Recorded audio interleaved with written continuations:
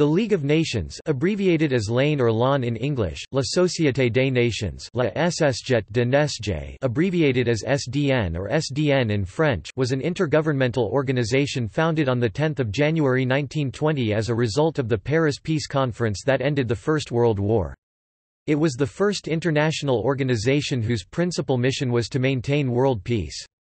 Its primary goals, as stated in its covenant, included preventing wars through collective security and disarmament and settling international disputes through negotiation and arbitration.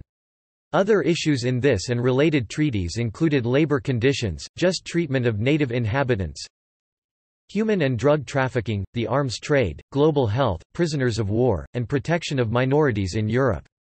At its greatest extent from 28 September 1934 to 23 February 1935, it had 58 members. The diplomatic philosophy behind the League represented a fundamental shift from the preceding 100 years. The League lacked its own armed force and depended on the victorious great powers of World War I. France, the United Kingdom, Italy and Japan were the permanent members of the Executive Council to enforce its resolutions, keep to its economic sanctions, or provide an army when needed. The great powers were often reluctant to do so. Sanctions could hurt League members, so they were reluctant to comply with them. During the Second Italo-Abyssinian War, when the League accused Italian soldiers of targeting Red Cross medical tents, Benito Mussolini responded that, "The League is very well when sparrows shout, but no good at all when eagles fall out."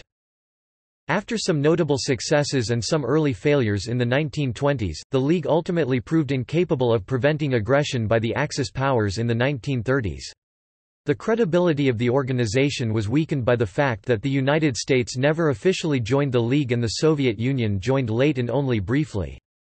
Germany withdrew from the League, as did Japan, Italy, Spain and others. The onset of the Second World War showed that the League had failed its primary purpose, which was to prevent any future world war. The League lasted for 26 years. The United Nations (UN) replaced it after the end of the Second World War and inherited several agencies and organizations founded by the League. Topic: Origins. Topic: Background. Topic: The concept of a peaceful community of nations had been proposed as far back as 1795, when Immanuel Kant's Perpetual Peace, a philosophical sketch, outlined the idea of a League of Nations to control conflict and promote peace between states. Kant argued for the establishment of a peaceful world community, not in a sense of a global government, but in the hope that each state would declare itself a free state that respects its citizens and welcomes foreign visitors as fellow rational beings, thus promoting peaceful society worldwide. International cooperation to promote collective security originated in the Concert of Europe that developed after the Napoleonic Wars in the 19th century in an attempt to maintain the status quo between European states and so avoid war.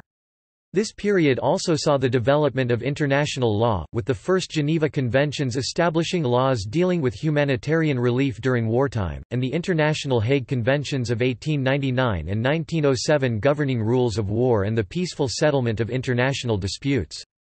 As historians William H. Harbaugh and Ronald E. Pawlowski point out, Theodore Roosevelt was the first American president to call for an international league. At the acceptance for his Nobel Prize, Roosevelt said, "It would be a masterstroke if those great powers honestly bent on peace would form a League of Peace." The forerunner of the League of Nations, the Inter-Parliamentary Union (IPU), was formed by the peace activists William Randall Cremer and Frederick Passy in 1889 and is currently still in existence as an international body with a focus on the various elected legislative bodies of the world. The IPU was founded with an international scope, with a third of the members of parliaments in the 24 countries that had parliaments serving as members of the IPU by 1914. Its foundational aims were to encourage governments to solve international disputes by peaceful means. Annual conferences were established to help governments refine the process of international arbitration. Its structure was designed as a council headed by a president, which would later be reflected in the structure of the League. Initial proposals. At the start of the First World War, the first schemes for international organization to prevent future wars began to gain considerable public support, particularly in Great Britain and the United States. Goldsworthy Lowes Dickinson, a British political scientist, coined the term, "League of Nations" in 1914 and drafted a scheme for its organization. Together with Lord Bryce, he played a leading role in the founding of the group of internationalist pacifists known as the Bryce Group, later the League of Nations Union. The group became steadily more influential among the public and as a pressure group within the then governing Liberal Party.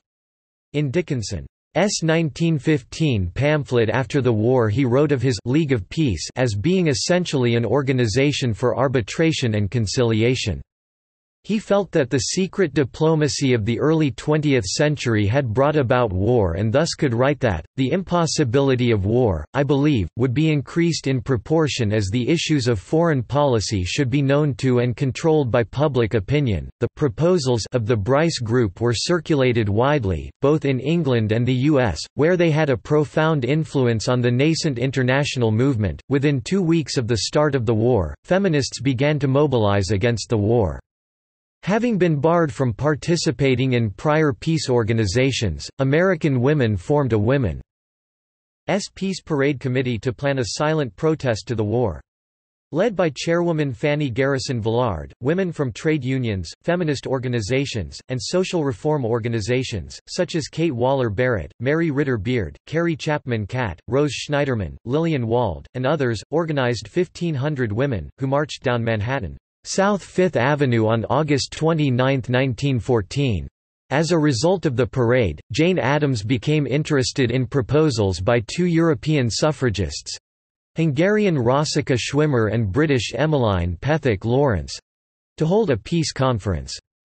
On 9–10 January 1915, a peace conference directed by Addams was held in Washington, D.C., where the delegates adopted a platform calling for creation of international bodies with administrative and legislative powers to develop a permanent League of Neutral Nations to work for peace and disarmament. Within months, a call was made for an international women's conference to be held in The Hague.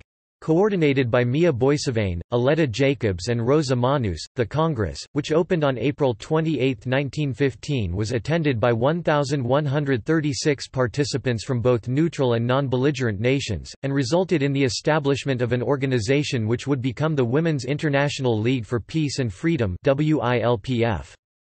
At the close of the conference, 2 delegations of women were dispatched to meet European heads of state over the next several months.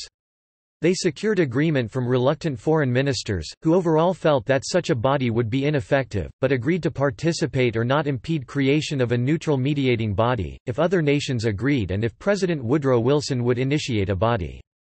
In the midst of the war, Wilson refused. In 1915, a similar body to the Bryce Group proposals was set up in the United States by a group of like-minded individuals, including William Howard Taft. It was called the League to Enforce Peace and was substantially based on the proposals of the Bryce Group. It advocated the use of arbitration in conflict resolution and the imposition of sanctions on aggressive countries. None of these early organizations envisioned a continuously functioning body, with the exception of the Fabian Society in England. They maintained a legalistic approach that would limit the international body to a court of justice. The Fabians were the first to argue for a council of states, necessarily the great powers, who would adjudicate world affairs, and for the creation of a permanent secretariat to enhance international cooperation across a range of activities. In the course of the diplomatic efforts surrounding World War I, both sides had to clarify their long-term war aims.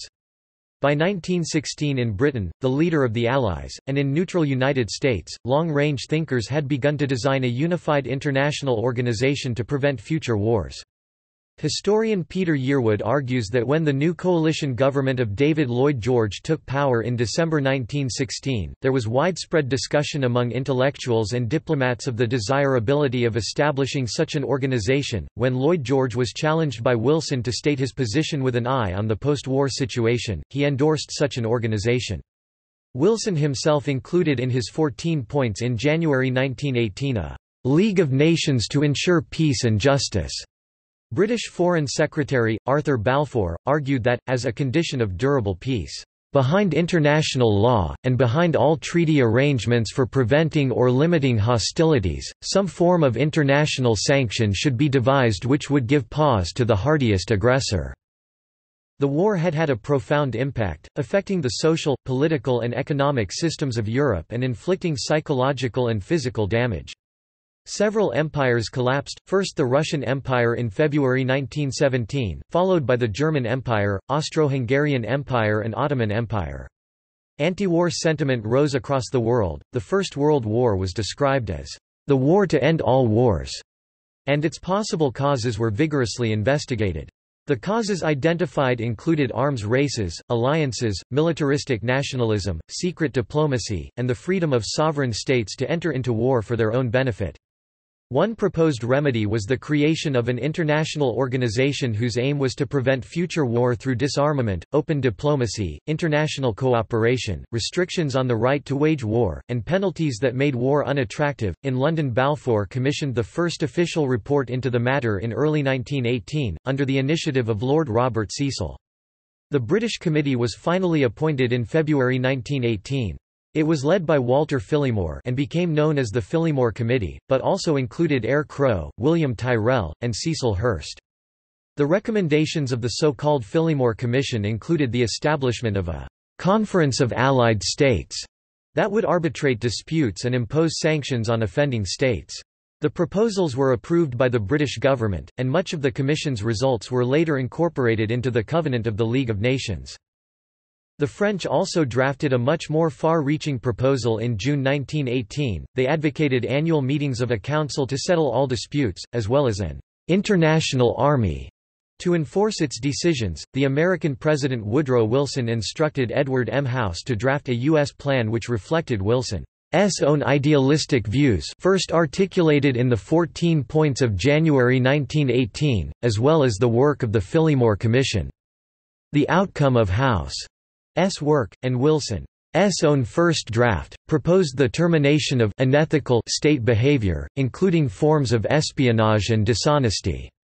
Methods of compulsion against recalcitrant states would include severe measures, such as blockading and closing the frontiers of that power to commerce or intercourse with any part of the world and to use any force that may be necessary. The two principal drafters and architects of the Covenant of the League of Nations were the British politician Lord Robert Cecil and the South African statesman Jan Smuts. Smuts' proposals included the creation of a Council of the Great Powers as permanent members and a non-permanent selection of the minor states. He also proposed the creation of a mandate system for captured colonies of the Central Powers during the war. Cecil focused on the administrative side, and proposed annual council meetings and quadrennial meetings for the assembly of all members. He also argued for a large and permanent secretariat to carry out the League's administrative duties. Establishment. At the Paris Peace Conference in 1919, Wilson, Cecil and Smuts all put forward their draft proposals. After lengthy negotiations between the delegates, the Hearst-Miller draft was finally produced as a basis for the Covenant. After more negotiation and compromise, the delegates finally approved of the proposal to create the League of Nations (French: Société des Nations, German: Volksverbund) on 25 January 1919. The final Covenant of the League of Nations was drafted by a special commission, and the League was established by Part 1 of the Treaty of Versailles. On 28 June 1919, 44 states signed the Covenant, including 31 states which had taken part in the war on the side of the Triple Entente or joined it during the conflict. French women's rights advocates invited international feminists to participate in a parallel conference to the Paris Conference in hopes that they could gain permission to participate in the official conference. The Inter-Allied Women's Conference asked to be allowed to submit suggestions to the peace negotiations and commissions and were granted the right to sit on commissions dealing specifically with women and children. Though they asked for enfranchisement and full legal protection under the law equal with men, those rights were ignored. Women won the right to serve in all capacities, including as staff or delegates in the League of Nations organization. They also won a declaration that member nations should prevent trafficking of women and children and should equally support humane conditions for children, women and men laborers. At the Zurich Peace Conference held between 17 to 19 May 1919, the women of the WILPF condemned the terms of the Treaty of Versailles for both as punitive measures, as well as its failure to provide for condemnation of violence and exclusion of women from civil and political participation. Upon reading the Rules of Procedure for the League of Nations, Catherine Marshall, a British suffragist, discovered that the guidelines were completely undemocratic and they were modified based on her suggestion. The League would be made up of a General Assembly representing all member states, an Executive Council with membership limited to major powers, and a permanent Secretariat. Member states were expected to respect and preserve as against external aggression the territorial integrity of other members and to disarm to the lowest point consistent with domestic safety. All states were required to submit complaints for arbitration or judicial inquiry before going to war. The Executive Council would create a permanent court of international justice to make judgments on the disputes. Despite Wilson's efforts to establish and promote the League, for which he was awarded the Nobel Peace Prize in October 1919, the United States never joined. Senate Republicans led by Henry Cabot Lodge wanted a league with the reservation that only Congress could take the U.S. into war. Lodge gained a majority of senators. Wilson refused to allow a compromise and the needed two-thirds majority was lacking. The League held its first council meeting in Paris on 16 January 1920, 6 days after the Versailles Treaty and the Covenant of the League of Nations came into force. On 1 November 1920, the headquarters of the League was moved from London to Geneva, where the First General Assembly was held on 15 November 1920.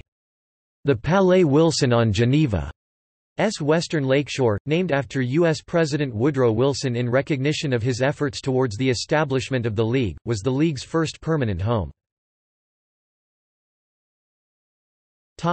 Languages and symbols.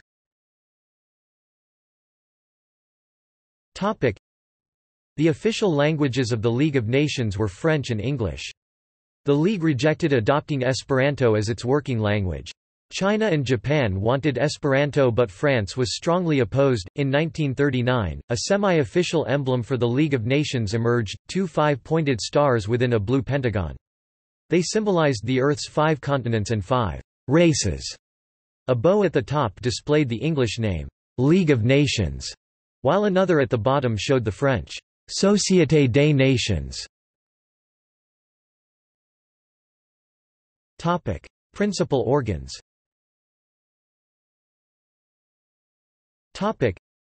The main constitutional organs of the League were the Assembly, the Council, and the Permanent Secretariat. It also had 2 essential wings, the Permanent Court of International Justice and the International Labour Organization. In addition, there were several auxiliary agencies and commissions. Each organ's budget was allocated by the Assembly. The League was supported financially by its member states. The relations between the Assembly and the Council and the competencies of each were for the most part not explicitly defined. Each body could deal with any matter within the sphere of competence of the League or affecting peace in the world. Particular questions or tasks might be referred to either. Unanimity was required for the decisions of both the Assembly and the Council, except in matters of procedure and some other specific cases such as the admission of new members. This requirement was a reflection of the League's belief in the sovereignty of its component nations. The League sought solution by consent, not by dictation. In case of a dispute, the consent of the parties to the dispute was not required for unanimity. The Permanent Secretariat, established at the seat of the League at Geneva, comprised a body of experts in various spheres under the direction of the General Secretary. Its principal sections were political, financial and economics, transit, minorities and administration, administering the Saar and Danzig, mandates, disarmament, health, social, opium and traffic in women and children, intellectual cooperation and international bureau, legal, and information. The staff of the Secretariat was responsible for preparing the agenda for the Council and the Assembly and publishing reports of the meetings and other routine matters, effectively acting as the League's civil service. In 1931 the staff numbered 707. The Assembly consisted of representatives of all members of the League, with each state allowed up to 3 representatives and 1 vote. It met in Geneva and, after its initial sessions in 1920, it convened once a year in September. The special functions of the Assembly included the admission of new members, the periodical election of non-permanent members to the Council, the election with the Council of the judges of the Permanent Court, and control of the budget. In practice, the Assembly was the general directing force of League activities. The League Council acted as a type of executive body directing the Assembly's business. It began with 4 permanent members, Great Britain, France, Italy, and Japan, and 4 non-permanent members that were elected by the Assembly for a 3-year term. The first non-permanent members were Belgium, Brazil, Greece, and Spain. The composition of the council was changed several times. The number of non-permanent members was first increased to 6 on the 22nd of September 1922 and to 9 on the 8th of September 1926. Werner Dankwart of Germany pushed for his country to join the League. Joining in 1926, Germany became the 5th permanent member of the Council. Later, after Germany and Japan both left the League, the number of non-permanent seats was increased from 9 to 11, and the Soviet Union was made a permanent member, giving the Council a total of 15 members. The Council met, on average, 5 times a year and in extraordinary sessions when required. In total, 107 sessions were held between 1920 and 1939. Other bodies.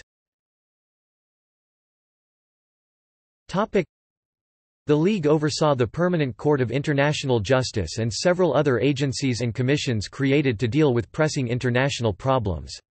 These included the Disarmament Commission, the International Labour Organization (ILO), the Mandates Commission, the International Commission on Intellectual Cooperation, precursor to UNESCO, the Permanent Central Opium Board, the Commission for Refugees, and the Slavery Commission. 3 of these institutions were transferred to the United Nations after the Second World War: the International Labour Organization, the Permanent Court of International Justice as the International Court of Justice, and the Health Organization, restructured as the World Health Organization. The Permanent Court of International Justice was provided for by the Covenant, but not established by it. The Council and the Assembly established its constitution. Its judges were elected by the Council and the Assembly, and its budget was provided by the latter. The court was to hear and decide any international dispute which the parties concerned submitted to it. It might also give an advisory opinion on any dispute or question referred to it by the Council or the Assembly. The court was open to all the nations of the world under certain broad conditions. The International Labour Organization was created in 1919 on the basis of Part 13 of the Treaty of Versailles. The ILO, although having the same members as the League and being subject to the budget control of the Assembly, was an autonomous organization with its own governing body, its own General Conference and its own Secretariat. Its constitution differed from that of the League. Representation had been accorded not only to governments but also to representatives of employers and workers' organizations. Albert Thomas was its first director.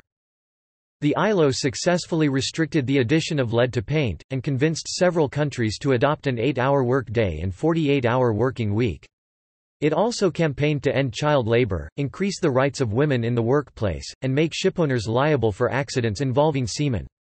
After the demise of the League, the ILO became an agency of the United Nations in 1946. The League Health Organization had 3 bodies: the Health Bureau, containing permanent officials of the League, the General Advisory Council or Conference, an executive section consisting of medical experts, and the Health Committee. The committee's purpose was to conduct inquiries, oversee the operation of the League's health work, and prepare work to be presented to the Council. This body focused on ending leprosy, malaria, and yellow fever, the latter 2 by starting an international campaign to exterminate mosquitoes. The health organization also worked successfully with the government of the Soviet Union to prevent typhus epidemics, including organizing a large education campaign. The League of Nations had devoted serious attention to the question of international intellectual cooperation since its creation. The First Assembly in December 1920 recommended that the Council take action aiming at the International Organization of Intellectual Work, which it did by adopting a report presented by the Fifth Committee of the Second Assembly and inviting a Committee on Intellectual Cooperation to meet in Geneva in August 1922. The French philosopher Henri Bergson became the first chairman of the committee. The work of the committee included, inquiry into the conditions of intellectual life, assistance to countries where intellectual life was endangered, creation of national committees for intellectual cooperation, cooperation with international intellectual organizations, protection of intellectual property, inter-university cooperation, coordination of bibliographical work and international interchange of publications, and international cooperation in archaeological research. Introduced by the Second International Opium Convention, the Permanent Central Opium Board had to supervise the statistical reports on trade in opium, morphine, cocaine and heroin. The board also established a system of import certificates and export authorizations for the legal international trade in narcotics. The Slavery Commission sought to eradicate slavery and slave trading across the world, and fought forced prostitution. Its main success was through pressing the governments who administered mandated countries to end slavery in those countries. The League secured a commitment from Ethiopia to end slavery as a condition of membership in 1923, and worked with Liberia to abolish forced labor and intertribal slavery. The United Kingdom had not supported Ethiopian membership of the League on the grounds that Ethiopia had not reached a state of civilization and internal security sufficient to warrant her admission. The League also succeeded in reducing the death rate of workers constructing the Tanganyika Railway from 55 to 4%. Records were kept to control slavery, prostitution, and the trafficking of women and children. Partly as a result of pressure brought by the League of Nations, Afghanistan abolished slavery in 1923, Iraq in 1924, Nepal in 1926, Transjordan and Persia in 1929, Bahrain in 1937, and Ethiopia in 1942. Led by Fridtjof Nansen, the Commission for Refugees was established on 27 June 1921 to look after the interests of refugees, including overseeing their repatriation and, when necessary, resettlement. At the end of the First World War, there were 2 to 3 million ex-prisoners of war from various nations dispersed throughout Russia. Within 2 years of the Commission's foundation, it had helped 425,000 of them return home. It established camps in Turkey in 1922 to aid the country with an ongoing refugee crisis, helping to prevent disease and hunger. It also established the Nansen passport as a means of identification for stateless people. The Committee for the Study of the Legal Status of Women sought to inquire into the status of women all over the world. It was formed in 1937, and later became part of the United Nations as the Commission on the Status of Women. Members.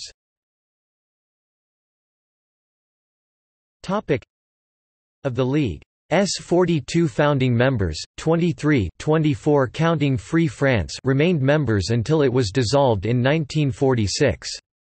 In the founding year, 6 other states joined, only 2 of which remained members throughout the League's existence. Under the Weimar Republic, Germany, in fact the Deutsches Reich or German Empire, was admitted to the League of Nations through a resolution passed on September 8, 1926. An additional 15 countries joined later.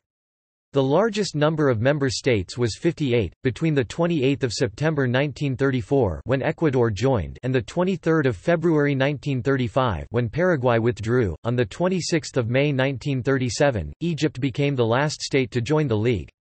The first member to withdraw permanently from the League was Costa Rica on the 22nd of January 1925, having joined on 16 December 1920. This also makes it the member to have most quickly withdrawn. Brazil was the first founding member to withdraw, the 14th of June 1926, and Haiti the last, April 1942. Iraq, which joined in 1932, was the first member that had previously been a League of Nations mandate. The Soviet Union became a member on the 18th of September 1934 and was expelled on the 14th of December 1939 for invading Finland. In expelling the Soviet Union, the League broke its own rule. Only 7 of 15 members of the Council voted for expulsion: United Kingdom, France, Belgium, Bolivia, Egypt, South Africa, and the Dominican Republic, short of the majority required by the Covenant. 3 of these members had been made council members the day before the vote: South Africa, Bolivia, and Egypt. This was one of the League's final acts before it practically ceased functioning due to the Second World War. Mandates.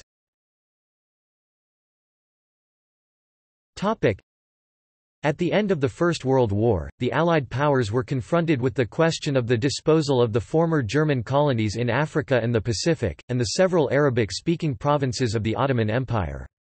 The Peace Conference adopted the principle that these territories should be administered by different governments on behalf of the League, a system of national responsibility subject to international supervision. This plan, defined as the Mandate System, was adopted by the Council of Ten, the heads of government and foreign ministers of the main Allied powers, Britain, France, the United States, Italy, and Japan, on 30 January 1919 and transmitted to the League of Nations. League of Nations mandates were established under Article 22 of the Covenant of the League of Nations. The Permanent Mandates Commission supervised League of Nations mandates, and also organized plebiscites in disputed territories so that residents could decide which country they would join. There were three mandate classifications, A, B and C. The A mandates applied to parts of the old Ottoman Empire were certain communities that had reached a stage of development where their existence as independent nations can be provisionally recognized subject to the rendering of administrative advice and assistance by a mandatory until such time as they are able to stand alone. The wishes of these communities must be a principal consideration in the selection of the mandatory. The B mandates were applied to the former German colonies that the League took responsibility for after the First World War. These were described as peoples that the League said were less than pre greater than at such a stage that the mandatory must be responsible for the administration of the territory under conditions which will guarantee freedom of conscience and religion, subject only to the maintenance of public order and morals, the prohibition of abuses such as the slave trade, the arms traffic and the liquor traffic, and the prevention of the establishment of fortifications or military and naval bases and of military training of the natives for other than police purposes and the defense of territory, and will also secure equal opportunities for the trade and commerce of other members of the League. Southwest Africa and certain South Pacific islands were administered by League members under C mandates. These were classified as territories, which, owing to the sparseness of their population, or their small size, or their remoteness from the centers of civilization, or their geographical contiguity to the territory of the mandatory, and other circumstances, can be best administered under the laws of the mandatory as integral portions of its territory, subject to the safeguards above mentioned in the interests of the indigenous population. Mandatory powers. The territories were governed by mandatory powers, such as the United Kingdom in the case of the Mandate of Palestine, and the Union of South Africa in the case of Southwest Africa, until the territories were deemed capable of self-government. 14 mandate territories were divided up among 7 mandatory powers: the United Kingdom, the Union of South Africa, France, Belgium, New Zealand, Australia and Japan. With the exception of the Kingdom of Iraq, which joined the League on 3 October 1932, these territories did not begin to gain their independence until after the Second World War, in a process that did not end until 1990.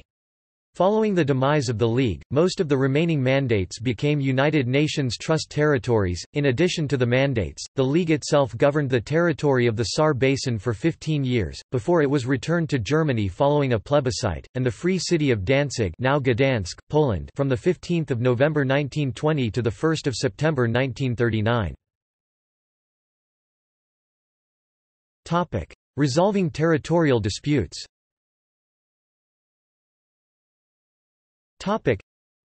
The aftermath of the First World War left many issues to be settled, including the exact position of national boundaries and which country particular regions would join. Most of these questions were handled by the victorious Allied powers in bodies such as the Allied Supreme Council. The Allies tended to refer only particularly difficult matters to the League.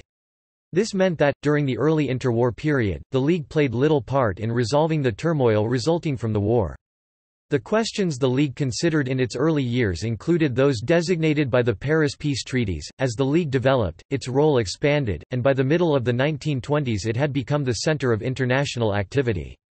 This change can be seen in the relationship between the League and non-members. The United States and Russia, for example, increasingly worked with the League.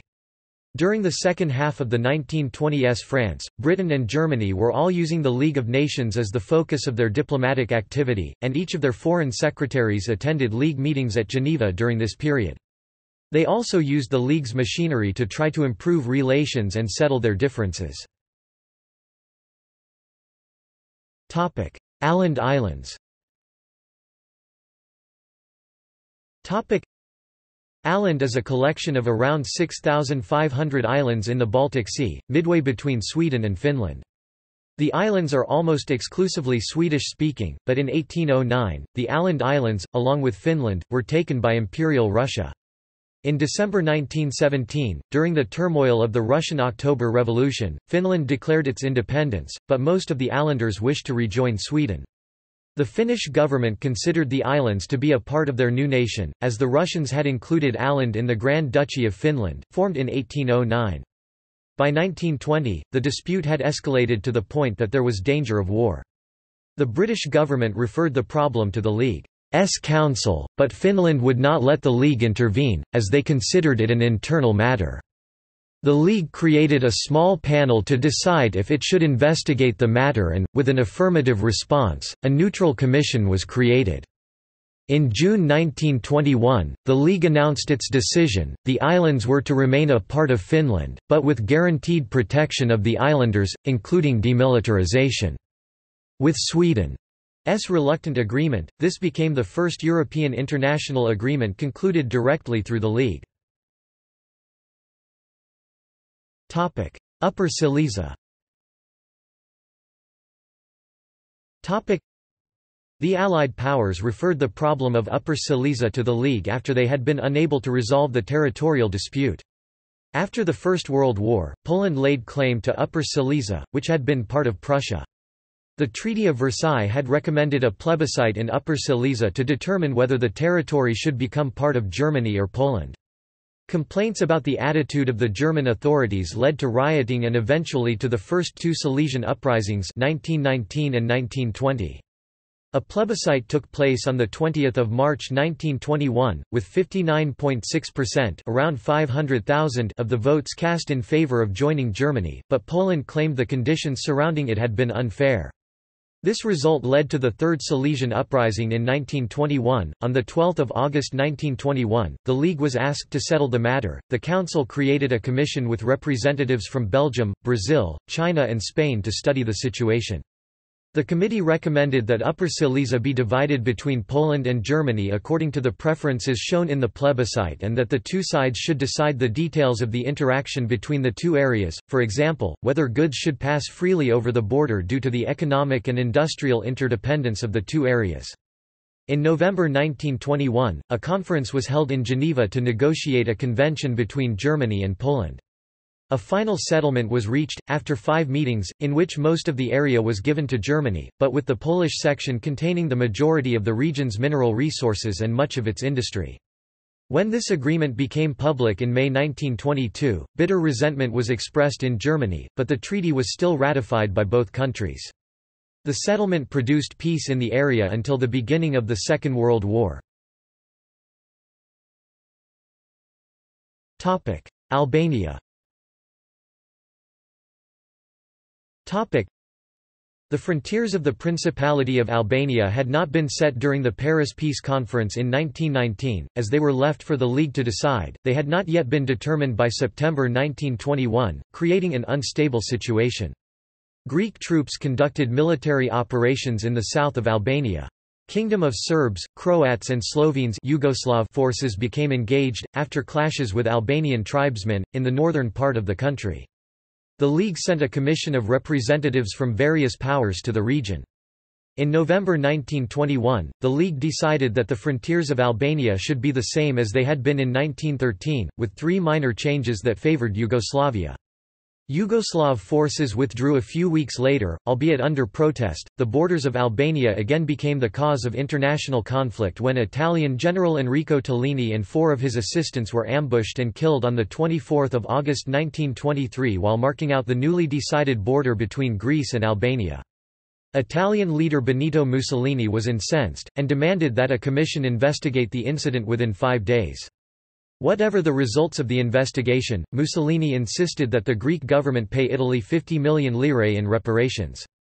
The Greeks said they would not pay unless it was proved that the crime was committed by Greeks. Mussolini sent a warship to shell the Greek island of Corfu, and Italian forces occupied the island on 31 August 1923. This contravened the League's covenant, so Greece appealed to the League to deal with the situation.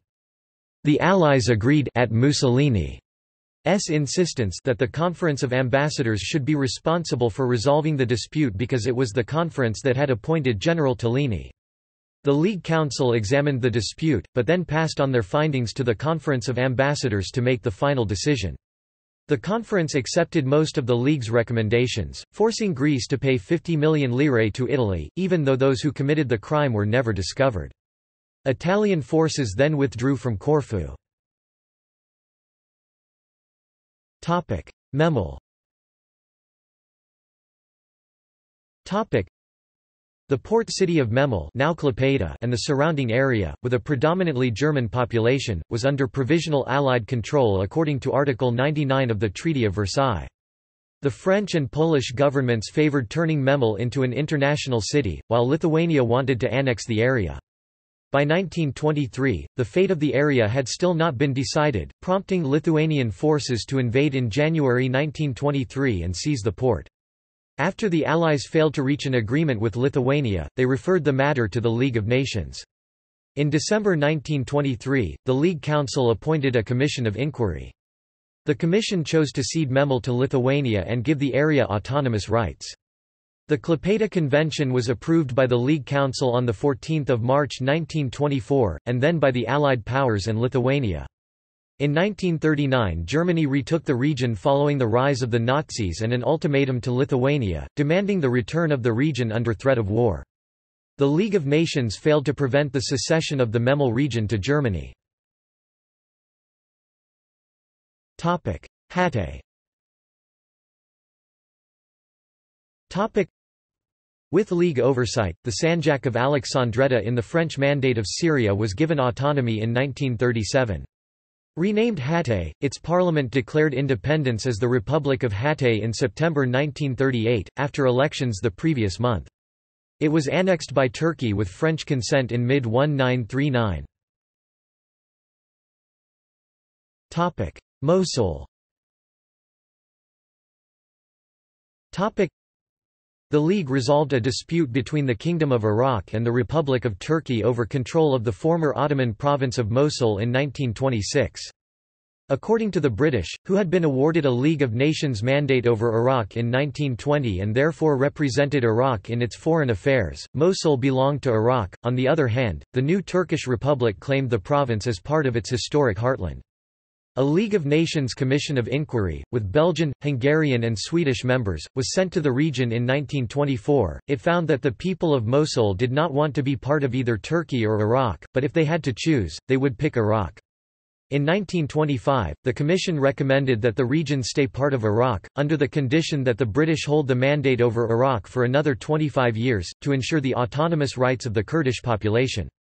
The League Council adopted the recommendation and decided on 16 December 1925 to award Mosul to Iraq. Although Turkey had accepted League of Nations arbitration in the Treaty of Lausanne 1923, it rejected the decision, questioning the Council's authority. The matter was referred to the Permanent Court of International Justice, which ruled that, when the Council made a unanimous decision, it must be accepted. Nonetheless, Britain, Iraq and Turkey ratified a separate treaty on 5 June 1926 that mostly followed the decision of the League Council and also assigned Mosul to Iraq. It was agreed that Iraq could still apply for League membership within 25 years and that the mandate would end upon its admission. Vilnius.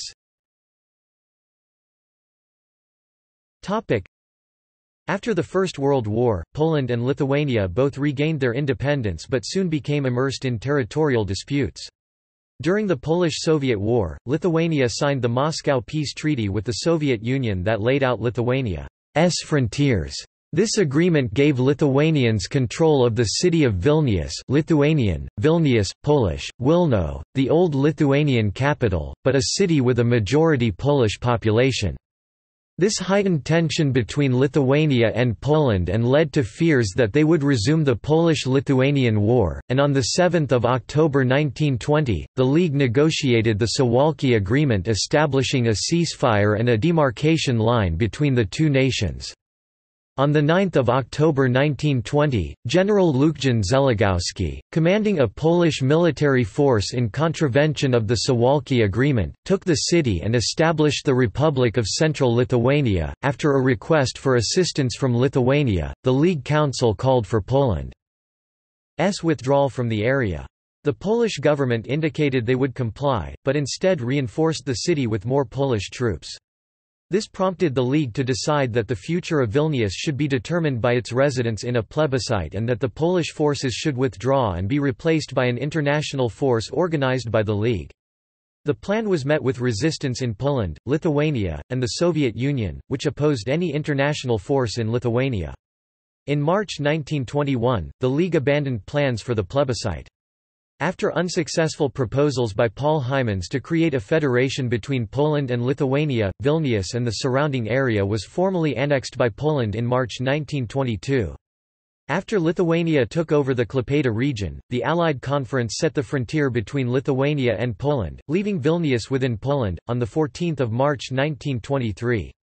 Lithuanian authorities refused to accept the decision, and officially remained in a state of war with Poland until 1927.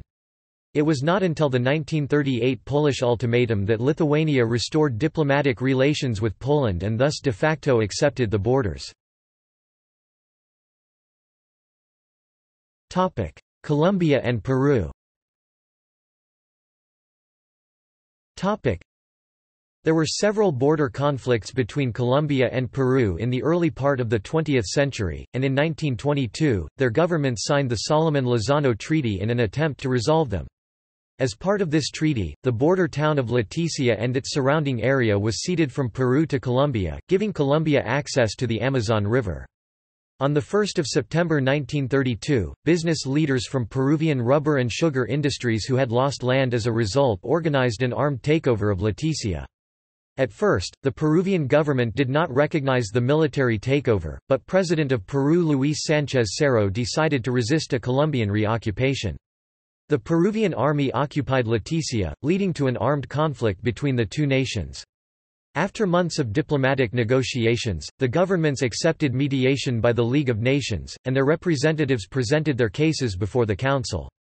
A provisional peace agreement, signed by both parties in May 1933, provided for the League to assume control of the disputed territory while bilateral negotiations proceeded. In May 1934, a final peace agreement was signed, resulting in the return of Leticia to Colombia, a formal apology from Peru for the 1932 invasion, demilitarization of the area around Leticia, free navigation on the Amazon and Putumayo rivers, and a pledge of non-aggression. SAR. Saar was a province formed from parts of Prussia and the Rhenish Palatinate and placed under League control by the Treaty of Versailles. A plebiscite was to be held after 15 years of League rule to determine whether the province should belong to Germany or France. When the referendum was held in 1935, 90.3% of voters supported becoming part of Germany, which was quickly approved by the League Council. Other conflicts.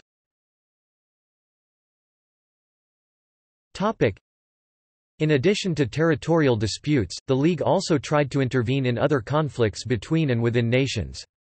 Among its successes were its fight against the international trade in opium and sexual slavery, and its work to alleviate the plight of refugees, particularly in Turkey in the period up to 1926. One of its innovations in this latter area was the 1922 introduction of the Nansen passport, which was the first internationally recognized identity card for stateless refugees. Greece and Bulgaria. After an incident involving sentries on the Greek-Bulgarian border in October 1925, fighting began between the two countries. 3 days after the initial incident, Greek troops invaded Bulgaria. The Bulgarian government ordered its troops to make only token resistance, and evacuated between 10,000 and 15,000 people from the border region, trusting the League to settle the dispute. The League condemned the Greek invasion, and called for both Greek withdrawal and compensation to Bulgaria. Liberia. Following accusations of forced labor on the large American-owned Firestone rubber plantation and American accusations of slave trading, the Liberian government asked the League to launch an investigation. The resulting commission was jointly appointed by the League, the United States, and Liberia. In 1930, a League report confirmed the presence of slavery and forced labor. The report implicated many government officials in the selling of contract labor and recommended that they be replaced by Europeans or Americans, which generated anger within Liberia and led to the resignation of President Charles D.B. King and his vice president. The Liberian government outlawed forced labor and slavery and asked for American help in social reforms. Mukden incident – Japan attacks China.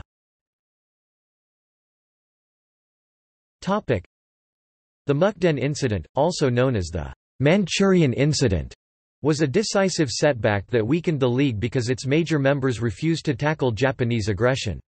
Japan itself withdrew. Under the agreed terms of the 21 demands with China, the Japanese government had the right to station its troops in the area around the South Manchurian Railway, a major trade route between the two countries, in the Chinese region of Manchuria. In September 1931, a section of the railway was lightly damaged by the Japanese Kwantung Army as a pretext for an invasion of Manchuria.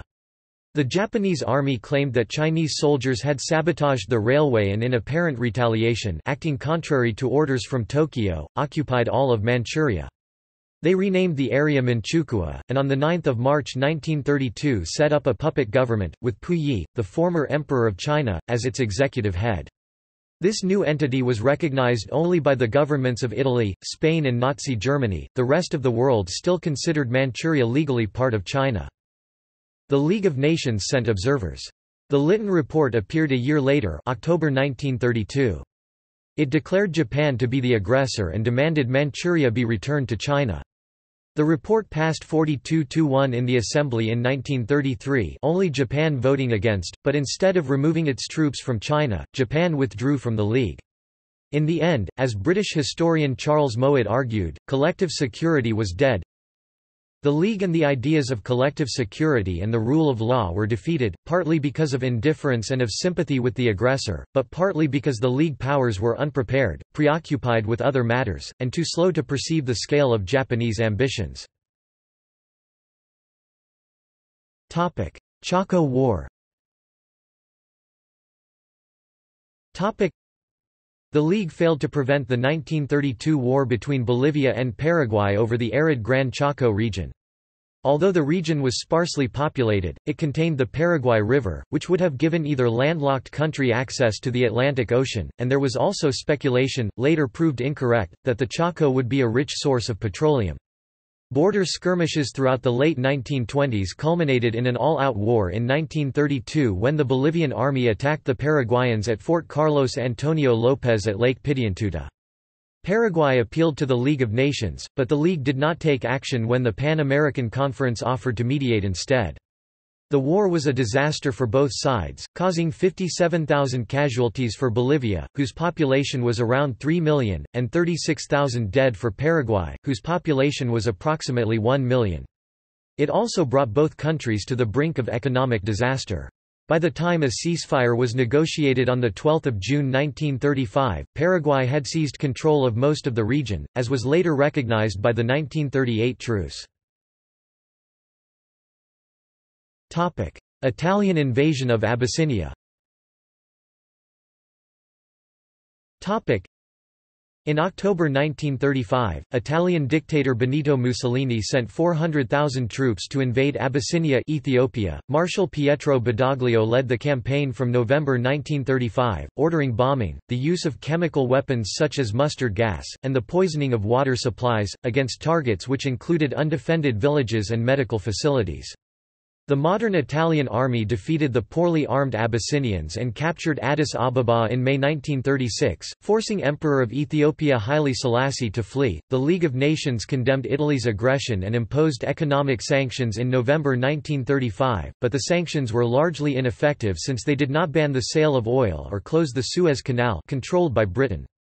As Stanley Baldwin, the British Prime Minister, later observed, this was ultimately because no one had the military forces on hand to withstand an Italian attack. In October 1935, the U.S. President, Franklin D. Roosevelt, invoked the recently passed Neutrality Acts and placed an embargo on arms and munitions to both sides, but extended a further moral embargo to the belligerent Italians, including other trade items. On 5 October and later on 29 February 1936, the United States endeavored, with limited success, to limit its exports of oil and other materials to normal peacetime levels. The League sanctions were lifted on 4 July 1936, but by that point Italy had already gained control of the urban areas of Abyssinia. The Hoare-Laval Pact of December 1935 was an attempt by the British Foreign Secretary Samuel Hoare and the French Prime Minister Pierre Laval to end the conflict in Abyssinia by proposing to partition the country into an Italian sector and an Abyssinian sector. Mussolini was prepared to agree to the pact, but news of the deal leaked out. Both the British and French public vehemently protested against it, describing it as a sell out of Abyssinia. Hoare and Laval were forced to resign, and the British and French governments dissociated themselves from the two men.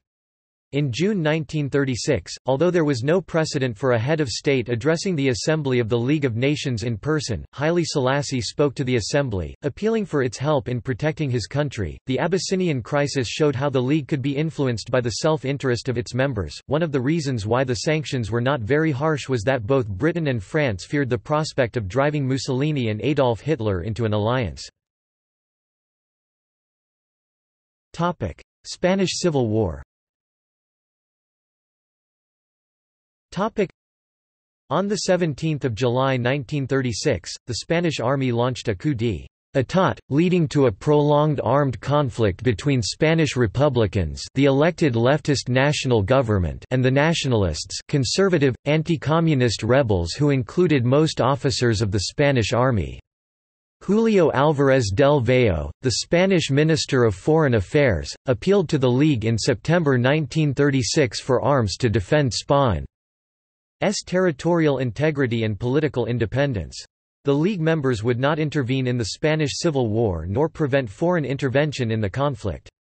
Adolf Hitler and Mussolini continued to aid General Francisco Franco's nationalists, while the Soviet Union helped the Spanish Republic. In February 1937, the League did ban foreign volunteers, but this was in practice a symbolic move. Second Sino-Japanese War. Following a long record of instigating localized conflicts throughout the 1930s, Japan began a full-scale invasion of China on 7 July 1937. On 12 September, the Chinese representative, Wellington Koo, appealed to the League for international intervention. Western countries were sympathetic to the Chinese in their struggle, particularly in their stubborn defense of Shanghai, a city with a substantial number of foreigners. The League was unable to provide any practical measures. On 4 October, it turned the case over to the Nine-Power Treaty Conference. Failure of disarmament.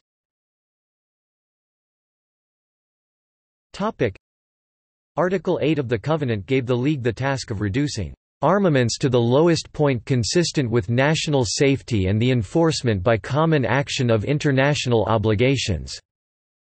A significant amount of the League's time and energy was devoted to this goal, even though many member governments were uncertain that such extensive disarmament could be achieved or was even desirable. The Allied powers were also under obligation by the Treaty of Versailles to attempt to disarm, and the armament restrictions imposed on the defeated countries had been described as the first step toward worldwide disarmament.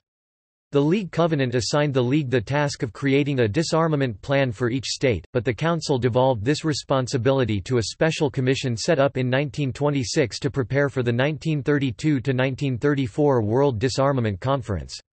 Members of the League held different views towards the issue. The French were reluctant to reduce their armaments without a guarantee of military help if they were attacked. Poland and Czechoslovakia felt vulnerable to attack from the West and wanted the League's response to aggression against its members to be strengthened before they disarmed. Without this guarantee, they would not reduce armaments because they felt the risk of attack from Germany was too great. Fear of attack increased as Germany regained its strength after the First World War, especially after Adolf Hitler gained power and became German Chancellor in 1933. In particular, Germany's attempts to overturn the Treaty of Versailles and the reconstruction of the German military made France increasingly unwilling to disarm. The World Disarmament Conference was convened by the League of Nations in Geneva in 1932, with representatives from 60 states. It was a failure. A one-year moratorium on the expansion of armaments, later extended by a few months, was proposed at the start of the conference. The Disarmament Commission obtained initial agreement from France, Italy, Spain, Japan, and Britain to limit the size of their navies, but no final agreement was reached. Ultimately, the Commission failed to halt the military buildup by Germany, Italy, Spain and Japan during the 1930s. The League was mostly silent in the face of major events leading to the Second World War, such as Hitler's remilitarization of the Rhineland, occupation of the Sudetenland and Anschluss of Austria, which had been forbidden by the Treaty of Versailles. In fact, League members themselves re-armed. In 1933, Japan simply withdrew from the League rather than submit to its judgment, as did Germany the same year, using the failure of the World Disarmament Conference to agree to arms parity between France and Germany as a pretext, Italy and Spain in 1937. The final significant act of the League was to expel the Soviet Union in December 1939 after it invaded Finland. General weaknesses.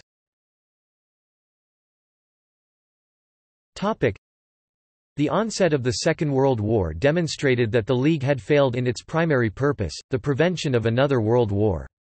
There were a variety of reasons for this failure, many connected to general weaknesses within the organization. Additionally, the power of the League was limited by the United States' refusal to join. Origins and structure.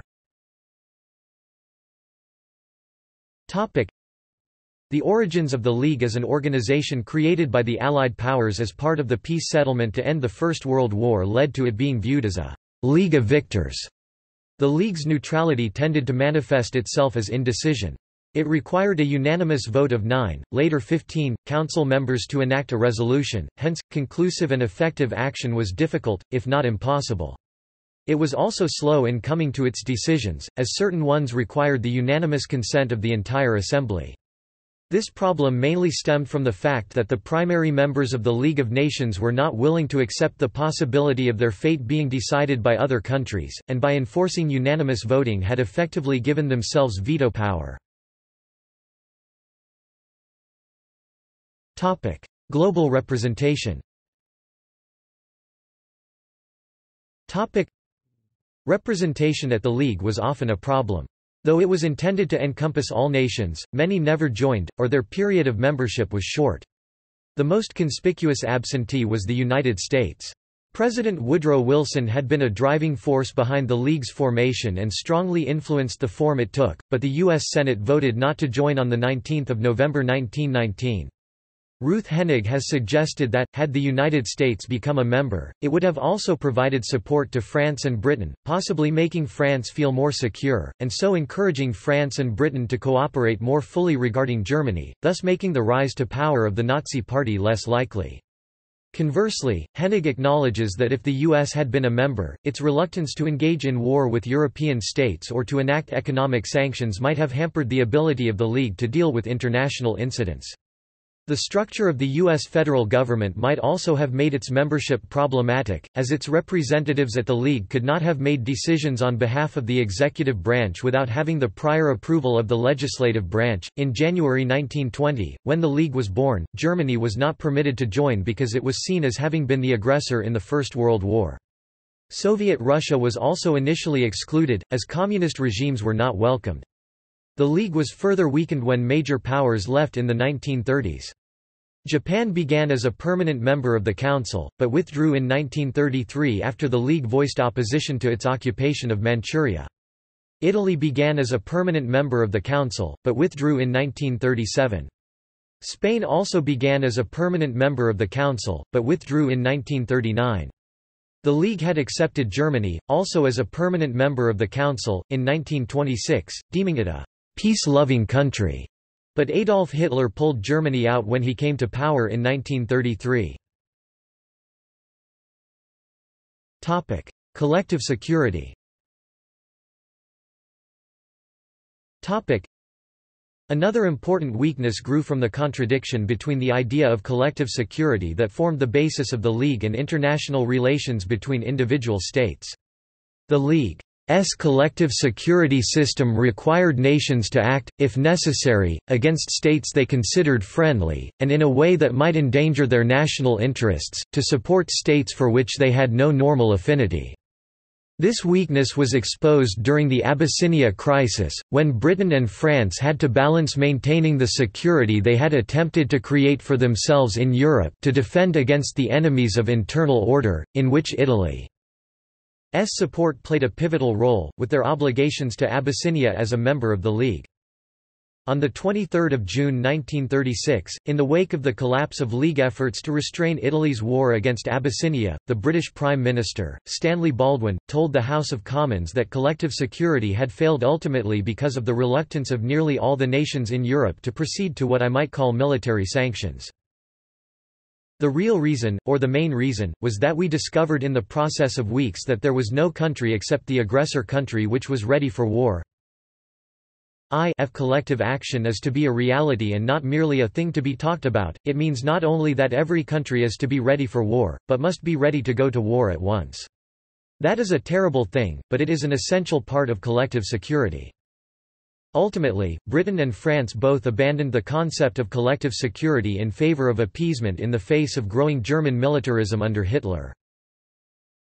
In this context, the League of Nations was also the institution where the first international debate on terrorism took place following the 1934 assassination of King Alexander I of Yugoslavia in Marseille, showing its conspiratorial features, many of which are detectable in the discourse of terrorism among states after 9/11. American diplomatic historian Samuel Flagg Bemis originally supported the League, but after 2 decades changed his mind.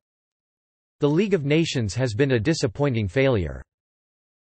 It has been a failure, not because the United States did not join it, but because the great powers have been unwilling to apply sanctions except where it suited their individual national interests to do so, and because democracy, on which the original concepts of the League rested for support, has collapsed over half the world.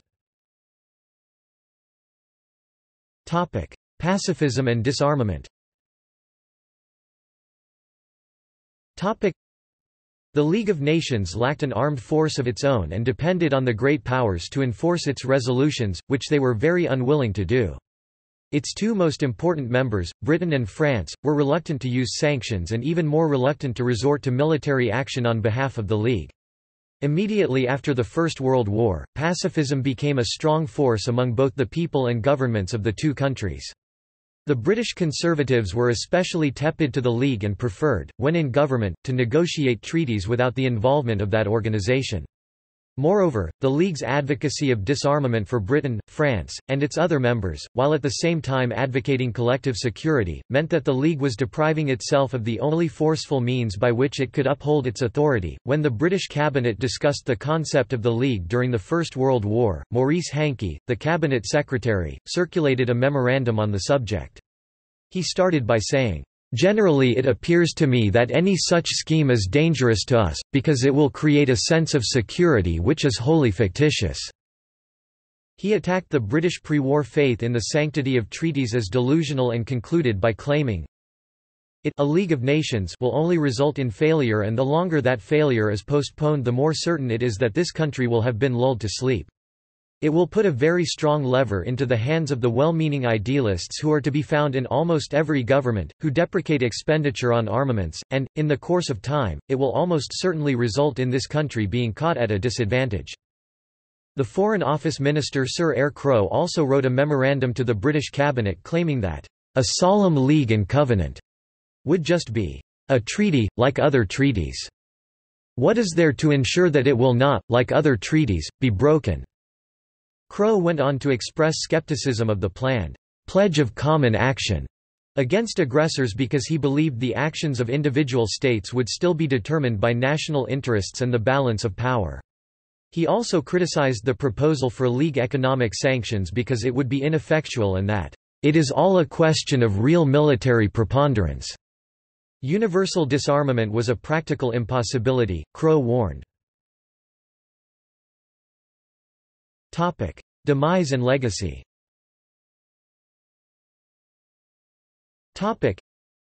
As the situation in Europe escalated into war, the Assembly transferred enough power to the Secretary-General on 30 September 1938 and 14 December 1939 to allow the League to continue to exist legally and carry on reduced operations. The headquarters of the League, the Palace of Nations, remained unoccupied for nearly 6 years until the Second World War ended. At the 1943 Tehran Conference, the Allied powers agreed to create a new body to replace the League, the United Nations. Many League bodies, such as the International Labour Organization, continued to function and eventually became affiliated with the UN. The designers of the structures of the United Nations intended to make it more effective than the League. The final meeting of the League of Nations took place on 18 April 1946 in Geneva. Delegates from 34 nations attended the assembly. This session concerned itself with liquidating the League. It transferred assets worth approximately $22 million US in 1946, including the Palace of Nations and the League's archives, to the UN, returned reserve funds to the nations that had supplied them, and settled the debts of the League. Robert Cecil, addressing the final session, said, "Let us boldly state that aggression wherever it occurs and however it may be defended, is an international crime, that it is the duty of every peace-loving state to resent it and employ whatever force is necessary to crush it, that the machinery of the Charter, no less than the machinery of the Covenant, is sufficient for this purpose if properly used, and that every well-disposed citizen of every state should be ready to undergo any sacrifice in order to maintain peace. I venture to impress upon my hearers that the great work of peace is resting not only on the narrow interests of our own nations, but even more on those great principles of right and wrong which nations, like individuals, depend. The League is dead. Long live the United Nations." The Assembly passed a resolution that, "with effect from the day following the close of the present session of the Assembly, i.e., April 19, the League of Nations shall cease to exist except for the sole purpose of the liquidation of its affairs as provided in the present resolution." A board of liquidation consisting of 9 persons from different countries spent the next 15 months overseeing the transfer of the League's assets and functions to the United Nations or specialized bodies, finally dissolving itself on July 31, 1947. The archive of the League of Nations was transferred to the United Nations office at Geneva and is now an entry in the UNESCO Memory of the World Register. In the past few decades, by research using the League archives at Geneva, historians have reviewed the legacy of the League of Nations as the United Nations has faced similar troubles to those of the interwar period. Current consensus views that, even though the League failed to achieve its ultimate goal of world peace, it did manage to build new roads towards expanding the rule of law across the globe, strengthened the concept of collective security, giving a voice to smaller nations, helped to raise awareness to problems like epidemics, slavery, child labor, colonial tyranny, refugee crisis and general working conditions through its numerous commissions and committees, and paved the way for new forms of statehood, as the mandate system put the colonial powers under international observation. Professor David Kennedy portrays the League as a unique moment when international affairs were institutionalized, as opposed to the pre-First World War methods of law and politics. The principal allies in the Second World War, the UK, the USSR, France, the US, and the Republic of China, became permanent members of the United Nations Security Council in 1946. In 1971 the People's Republic of China replaced the Republic of China, then only in control of Taiwan, as permanent member of the UN Security Council, and in 1991 the Russian Federation replaced the USSR. Decisions of the Security Council are binding on all members of the UN, unanimous decisions are not required, unlike in the League Council. Permanent members of the Security Council can wield a veto to protect their vital interests. See also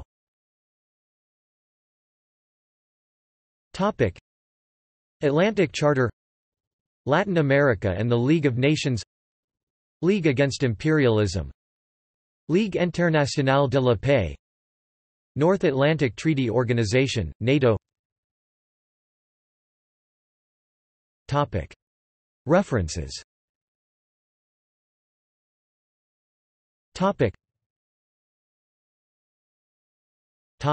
Notes.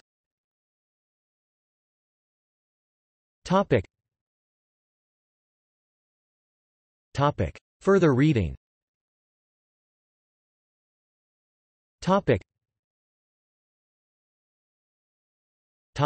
External links.